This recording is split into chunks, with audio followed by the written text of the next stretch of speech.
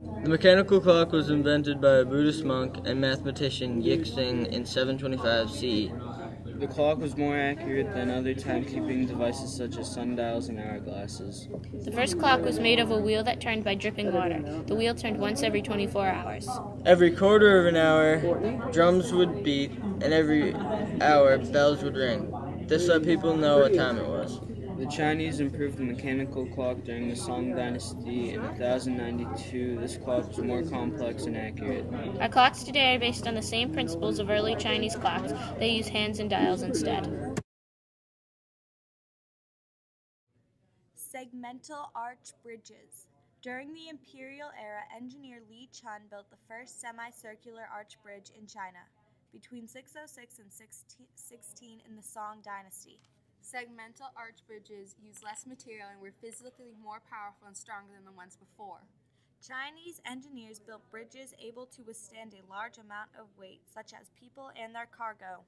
One of the greatest bridges was the Marco Polo Bridge, which is 771 feet long and has 11 segmental arches. It is still used today. Segmental arch bridges are used today in most bridges. They have progressed to using rods in lieu of segments. Thanks to the Chinese, we have this wonderful invention. This is movable type printing by Tyler, Danielle, and Bram.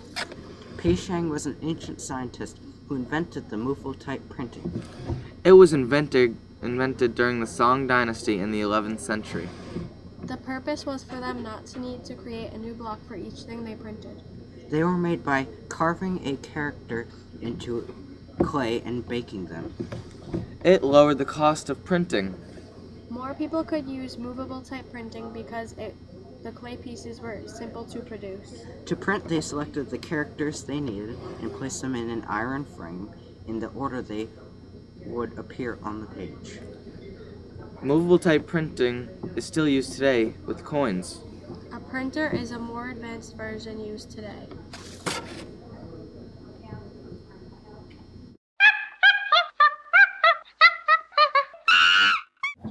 Today we are talking about Chinese vaccines. It was founded by Taoist alchemists living as hermits in caves. They're invented by trial and error in a time of chaos. It was started in the 10th century during the 5 dynasties under the rule of Wang Tan. It was brought to the public attention after the eldest son of the Prime Minister, Wang Tan, died of smallpox. It was invented mainly to prevent smallpox, as smallpox was a deadly disease. They used powdered scabs of inoculated people and inhaled them through the nose. What about the use of vaccines today, Mary-Kate? Vaccines used today are to prevent allergies and diseases. Today we are talking about the Chinese invention paper money. In medieval China, paper money was made from the bast from in between the wood and bark of the mulberry tree. This version of paper was first shown to the Emperor of China by Kai Lun in the 2nd century CE. Paper money was first used because of the boom of commerce. In the 11th century, as buying and selling went on, the need for currency increased, and so did the government's minting of copper coins. Then there was a copper shortage. Because of the shortage, moneylenders began issuing paper money at deposit shops. Unlike coins, it had no value in itself and could be easily counterfeited. But it was useful in trading and was easier to carry around. These paper money were made from the mulberry trees that are flattened into sheets, and then cut into rectangular pieces, sealed with the seal of the Great Khan in the Yuan dynasty, as Marco Polo observed. Today, people all around the world use money and currency to buy and to sell. In many countries, paper money is used for multiple selling and trading and buying purposes.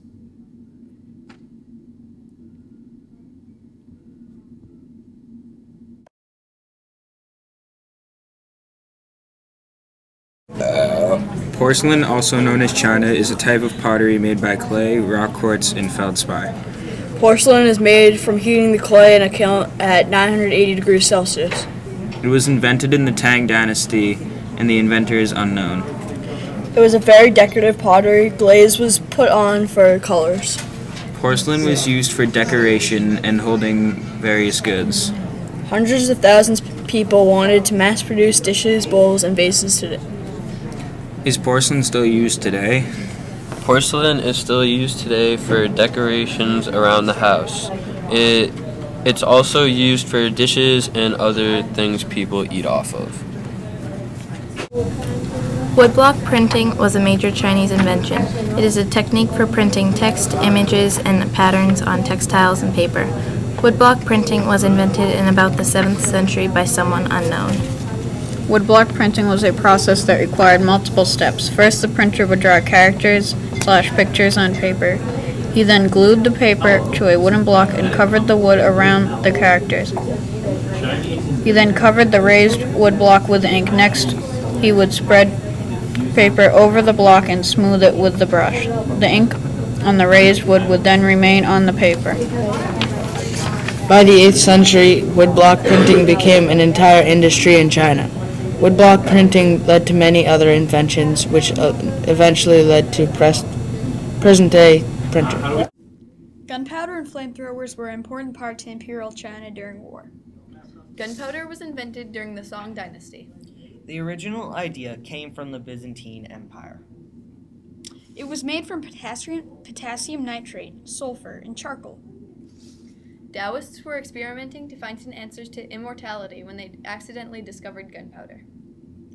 Gunpowder was especially helpful during war. The Chinese were also the first to use rockets and flamethrowers.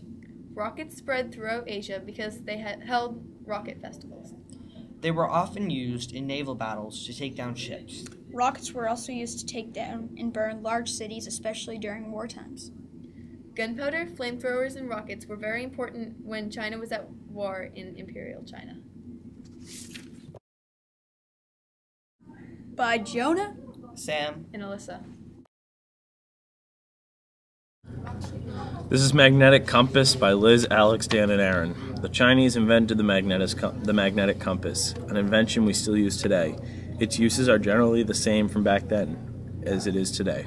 We use it to find directions like north, south, east, and west. An unknown Chinese person discovered magnetite was magnetic, and that discovery led to the invention of the magnetic compass. Magnetic was common in lodestone, so they realized that if they rubbed lodestone to iron, it would become magnetic. Then they tried rubbing it on steel, and it ended up staying magnetic longer than iron. The temperature where steel loses its induced magnetism is called the Curie point.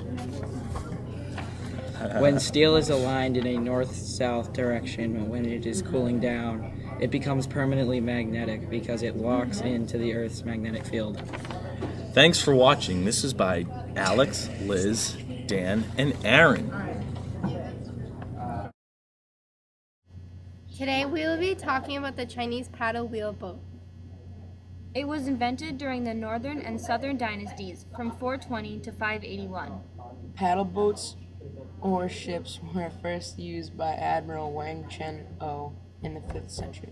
Though it arose during the Song Dynasty from 960 to 1279. The average length for the paddle wheel is about 300 feet. The boat consists of a complicated system of paddles. The paddles and boards are affixed around the circumference of the boat. The ancient Chinese vessels looked nothing like the American riverboats. The paddle wheels allowed the Chinese to maneuver better and easier than a sailboat. The paddle wheel also had to be powered by people with their hands and feet. This type of boat had some difficulties.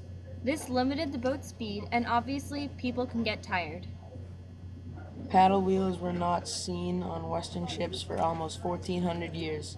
China was far ahead for the time period. Today, paddle wheel boats are used for small cruises, and tourists often use them to see sights along the water. These paddle boats that are used today are run by engines, not the original models, but a much more advanced version made with assorted metals.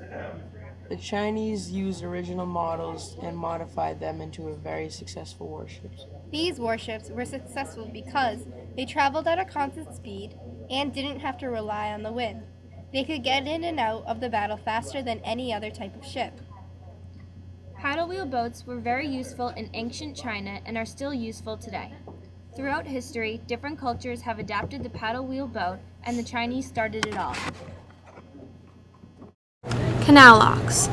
Canal locks were first created in 984 by Qiao Weiyao. The idea and notion of the canal lock was from the constant transportation of goods and grains.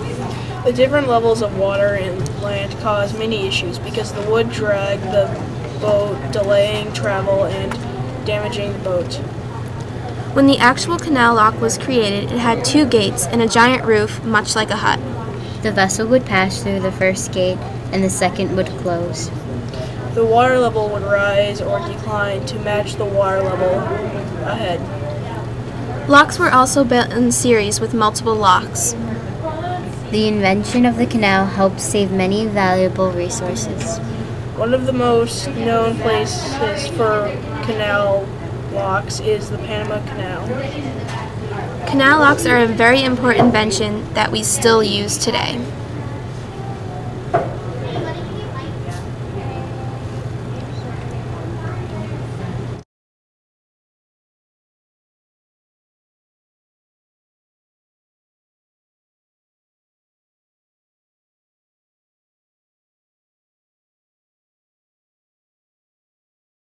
Today we use many things to keep us from getting infectious disease.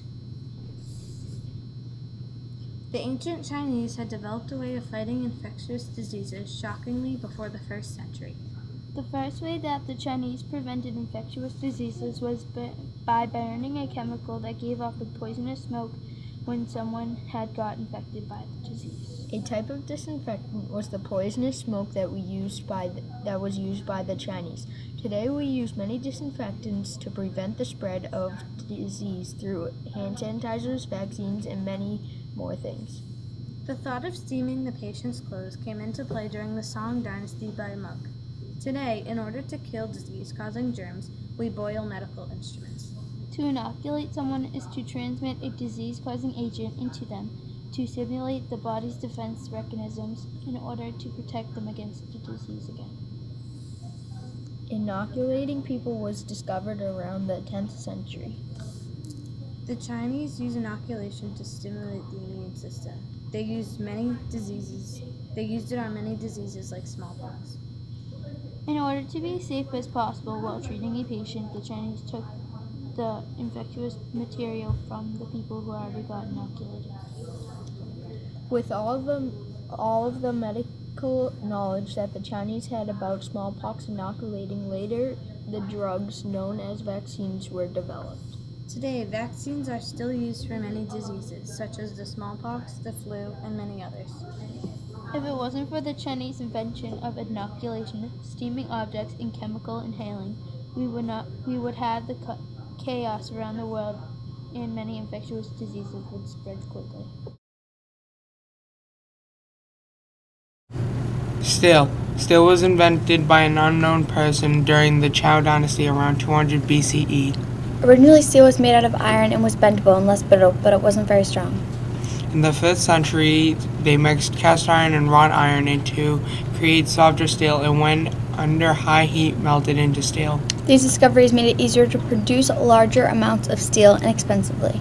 In the 1800s, the mass production of steel was very important to Europe's Industrial Revolution. Carbon was a major factor in making steel. If there was too much, it would produce cast iron, and if there was too little, it would produce wrought iron. So about 1% carbon must be put in to create steel. Steel was used for just about everything because it was very easy to move into the shape you want.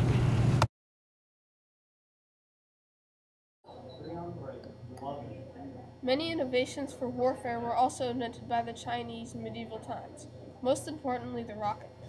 That's really cool. Who invented it? It's not really known, but it was probably developed during the Song dynasty. They got their propulsion power from gunpowder. Don't forget catapults. They were also very important. What did they shoot? Some fired rocks, like Europeans, but they also flung explosive shells. After the Mongols invaded, it was modified to look like a trebuchet. Really? Who came up with that? The first trebuchets were used by the Maoists in China. Wow, the Chinese really made some great inventions.